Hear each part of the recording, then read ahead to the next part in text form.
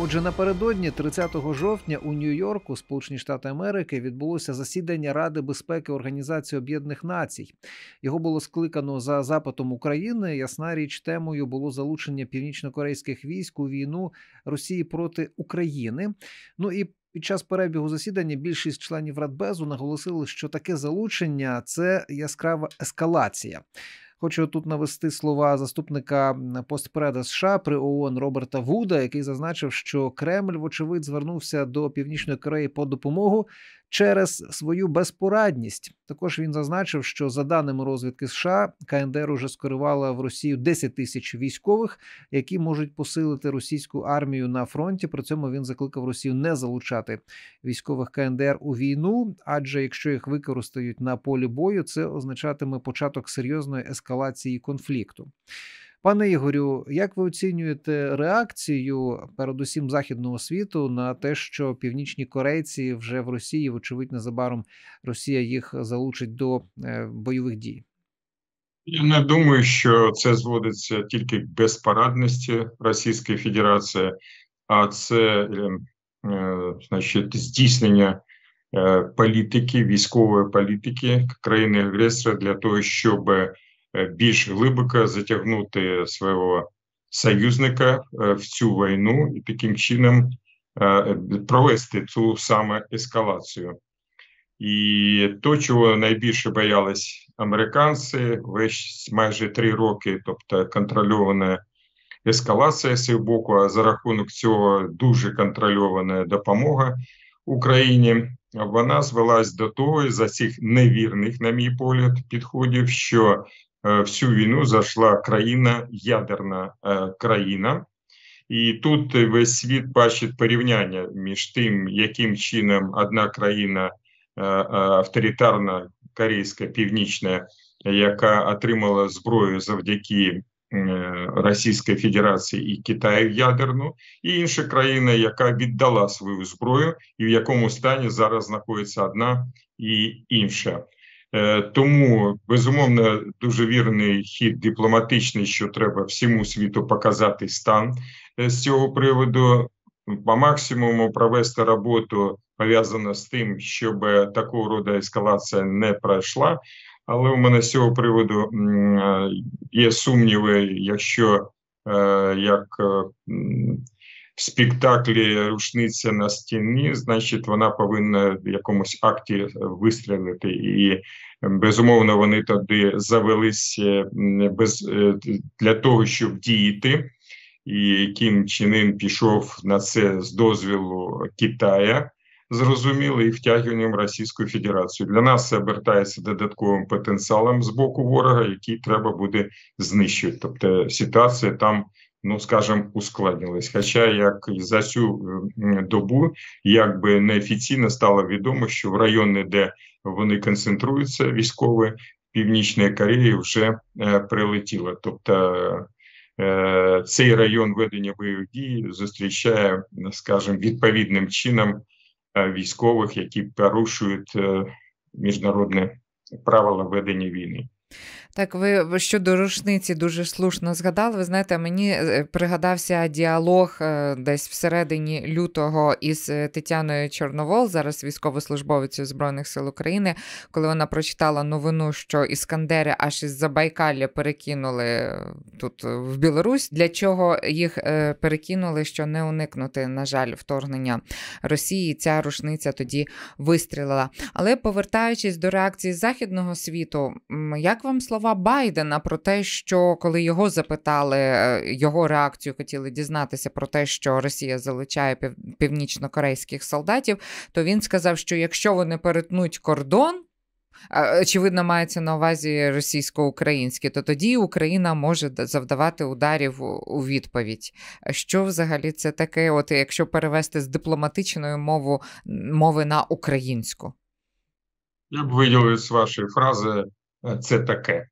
От це таке заява. Невнятна, ні про що, але представниця там Пентагону заявила, що в зв'язку з тим, що заведені вже на території Російської Федерації, і справа часу, що вони будуть приймати участь Сполучені Штати в зв'язку з тим не накладуть додаткових заборон на застосування зброї. Ну, велика вдячність їм за це, замість того, щоб познімати, допомогти, тому що із 61 мільярда, за які якби билися дуже потужно півроку і не допомагали Україні, а насамправді можливості фінансування був іще і ленд-ліз, який вони втопили фактично в поясненнях слабкі аргументації, для чого не треба застосовувати її, і таке інше. Тобто це така реалізація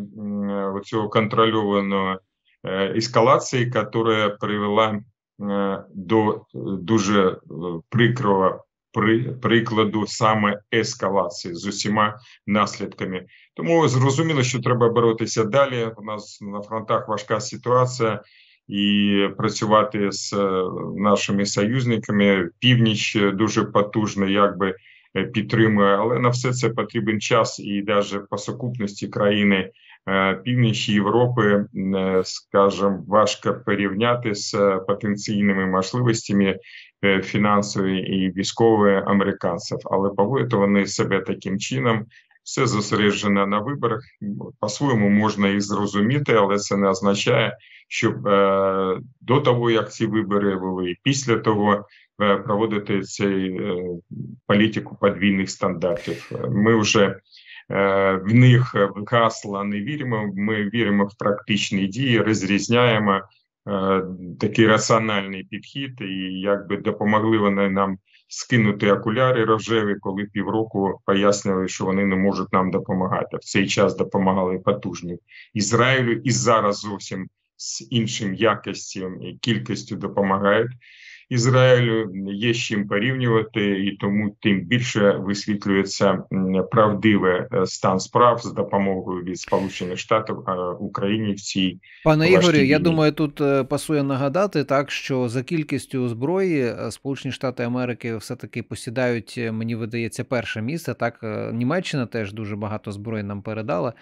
Але підходи стосовно ескалації, тут я з вами цілковито погоджуюся, що це вже призвело до того, що проти України незабаром почнуть воювати дві ядерні держави, так, не тільки Росія, але ще і Північна Корея. Але, наприклад, для Південної Кореї ми розуміємо, що це питання теж є дуже принциповим.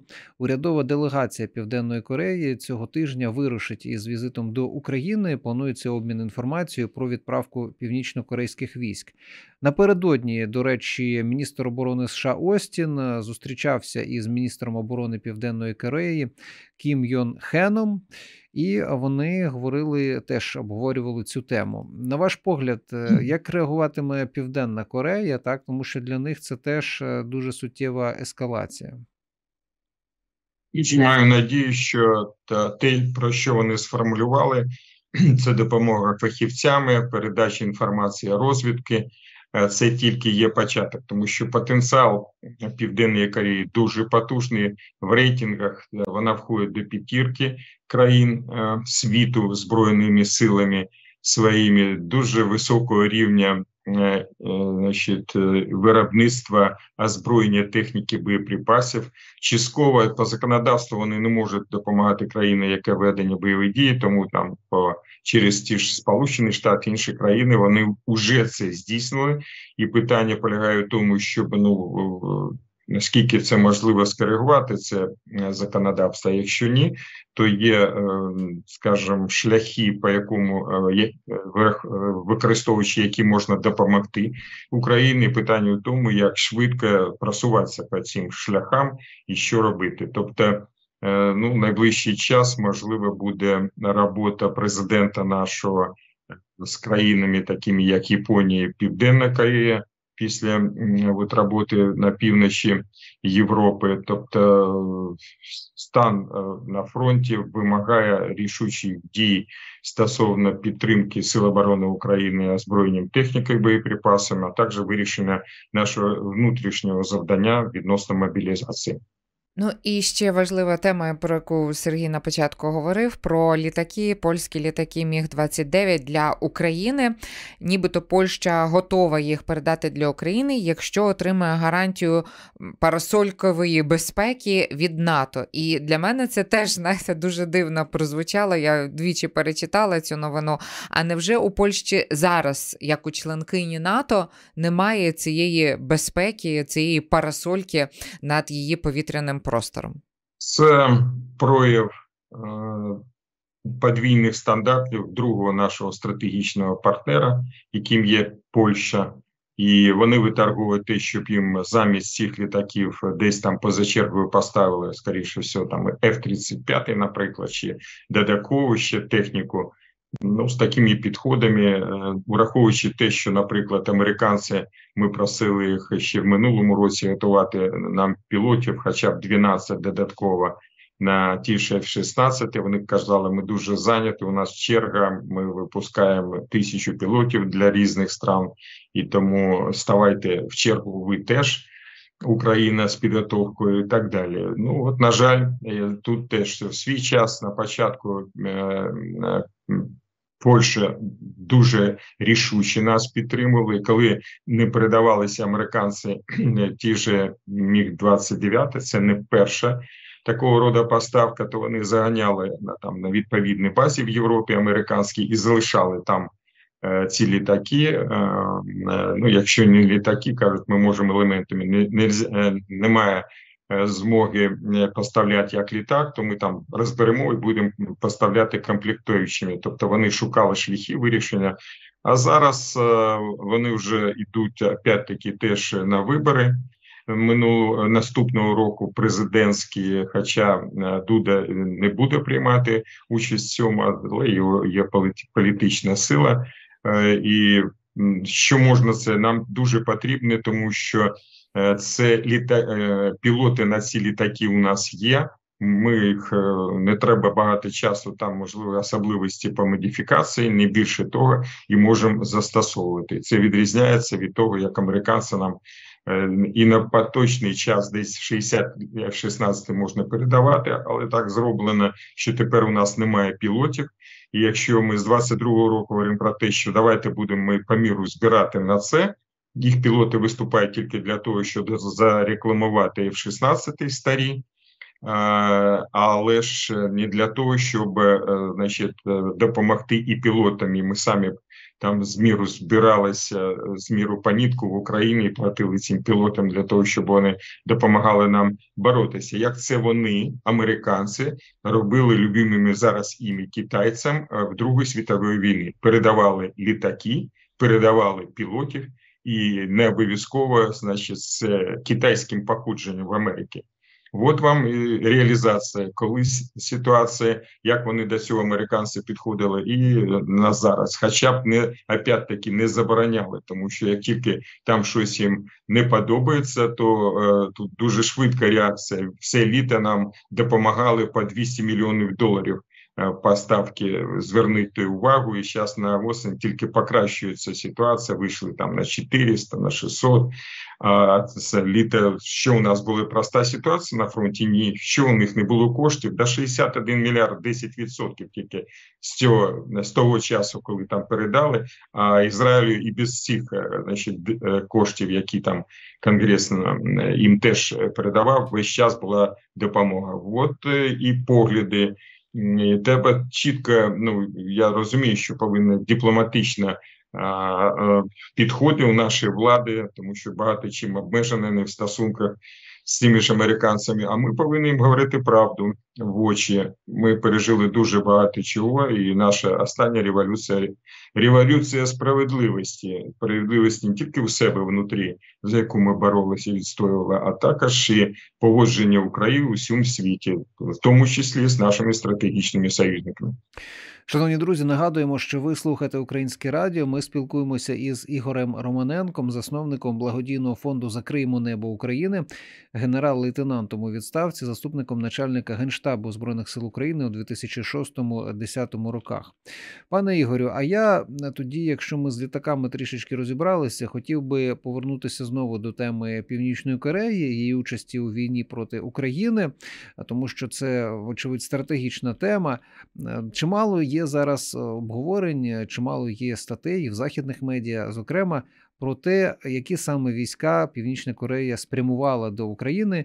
Йдеться начебто про те, що вони не є супердосвідченими, що там є молоді хлопці по 20 років. Водночас є повідомлення, що і є підготовлені підрозділи. Яку ви станом на зараз маєте інформацію? Ну і в будь-якому разі, на яку ескалацію готова сама Північна Корея? Так, ну, якщо, наприклад, українці впродовж кількох тижнів чи місяців знищать ці північно-корейські підрозділи, то Корея не маленька країна, там приблизно 25 мільйонів осіб, їхні збройні сили понад мільйон нараховують. Тобто цей потік, наскільки він може бути широким? На жаль, потенціал постачання у них є, тому що з середини минулого сторіччя Північна Корея готувалась до ведення війни і з Південною Кореєю, з Сполученими Штатами, стала ядерною державою, продовжують нарощувати свої зусилля ядерні, намагаються будувати підводні човни ядерні, збільшувати дальність своїх ракет стратегічних і таке інше. І тому зайшли контингент, по різним оцінкам і даним, розвиток країн світу, там є як ті інші. Тобто зрозуміло, що там 12 тисяч спецпризначенців не буде, а буде частка, і корейці самі хочуть розібратися в тому. Тобто Україна – це війна більш сучасна, яка зараз іде у світі, і багато країн хочуть знати, що там відбувається в нашій війні, мати досвід застосування Збройних сил, удосконалення ведення дій там, тактичних, стратегічних, модернізація техніки, яка є у них, і який напрям треба.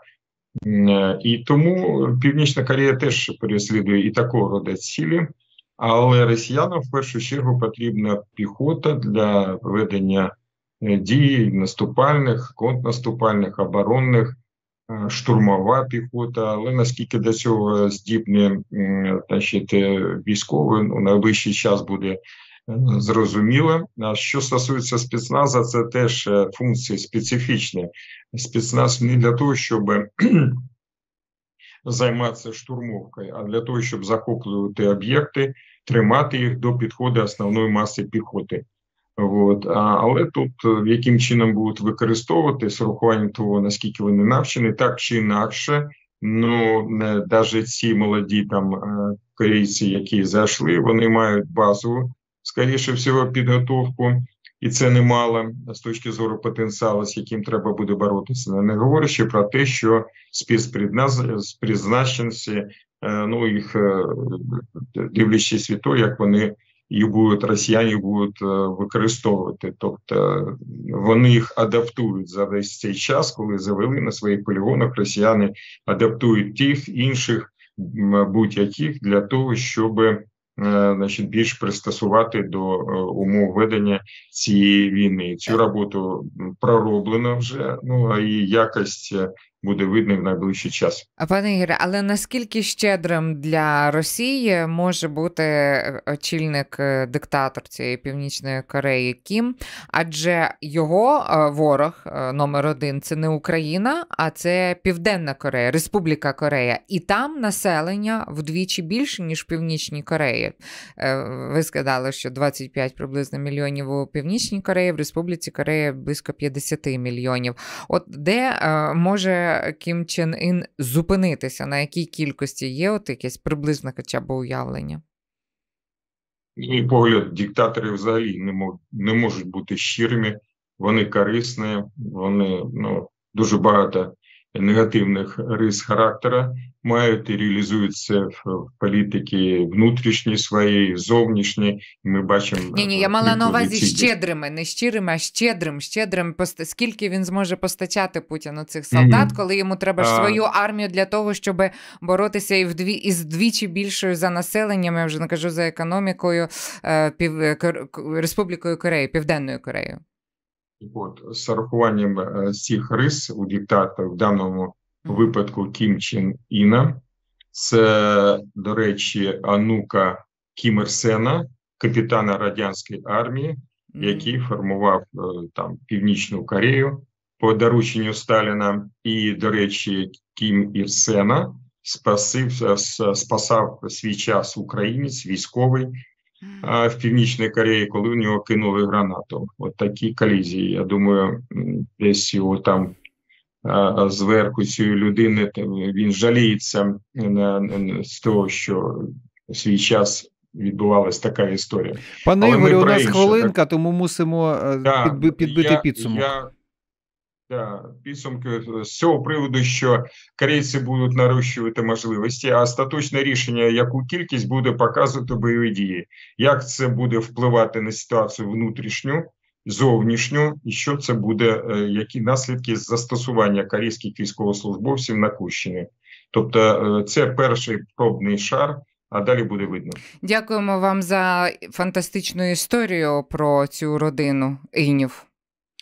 Ну і будемо дивитися, як нащадки Кім Ір Сена поводитимуться в російсько-українській війні. Ну а Збройні Сили України, я переконаний, знають свою справу і знають, що потрібно відправити до предків цих корейців.